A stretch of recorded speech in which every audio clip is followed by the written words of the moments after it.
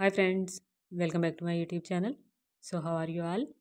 Hope so all of you are well and fine and enjoying all of my videos. In today's video, I am sharing with you some most unique and amazing ideas of crossbody bags, and these are also called bum bags. These are very stylish and attractive bags which are made of patchwork patterns. As you can see, all of these designs are made of patchwork patterns, and all of these designs are super attractive because very beautiful color schemes are used to make contrasting patchworks, and all of these designs are unique and super easy to make as well. This one is not patchwork pattern. This is made with a half double crochet stitch with decreasing and increasing patterns. So all other different patterns are patchwork patterns. You will see solid granny square pattern, you will see granny square pattern, you will see modified granny square pattern, and this one is granny square pattern made with puff stitch. So all different types of patchwork patterns are included in this video, and you will see Afghan square flower patterns in most of the designs as well. So most of these designs are patchwork pattern designs, but you will also see some other designs like these as well.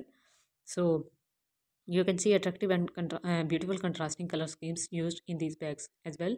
These patchwork patterns are super easy to make. All you need to do is just make four pieces of squares, and for side pieces you can see side pieces are folded in triangular shape from corners, and then four pieces are joined together. Different joining techniques are used to join these patterns together, like single crochet stitch method is used in some of the designs, and some of the designs are just sewn together with the help of needle, and you can also do that.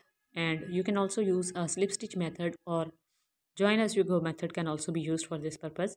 So whatever technique you use, you can easily use for the bag which you are comfortable in working with.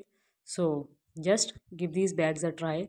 For straps or handles, you can see crochet straps are made in most of the designs, and also you will see leather straps or other factory made straps which are attached with detachable handles, and zips are added on almost all of these designs because these are most more comfortable with zipper. So zippers are must for these types of bags. So just take a screenshot of any specific design and make it by yourself at home, or follow the tutorial videos which are available on my channel as well. Thank you for watching. Bye.